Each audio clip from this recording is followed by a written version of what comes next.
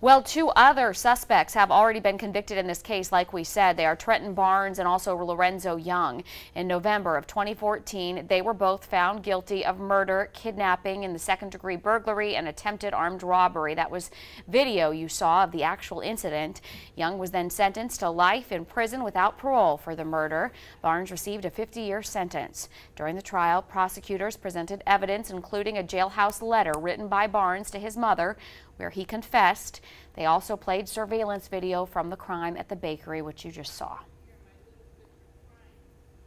The victim in the crime, 33-year-old Kelly Hunnewell, at the time was working alone at an off-site bakery for the Carolina Cafe. She was the mother of 4 children.